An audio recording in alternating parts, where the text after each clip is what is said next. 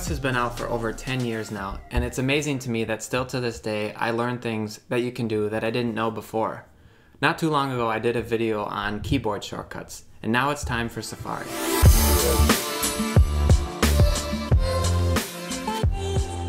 The first shortcut is long pressing on the back button or the forward button in Safari. This is an easy way to skip back or forward a few pages.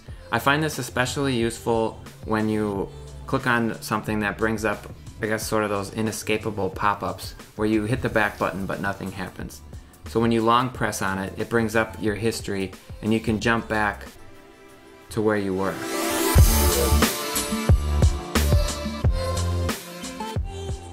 The second one is the long press on the refresh button up here to request a desktop site of the current site that you're looking at.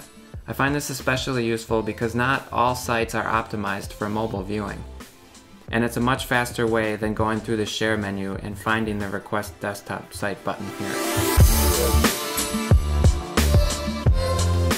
Third is the long press on the tab key down in the corner here. This brings up a few options. You can close all the tabs you have open, close the current tab, open a new private tab, or open a new tab. Again, this is just another quick way to access all of these actions. There are other ways to do this, but this is just an easier way to do it. Fourth is long press on the Add New Tab icon, which shows you your recently closed tabs. I like to use this because I leave a bunch of websites open as tabs if I want to come back to them, and sometimes I accidentally close one. So I can just come here, long press, and it'll list it right there and I can reopen it. Finally is the long press on the bookmarks icon.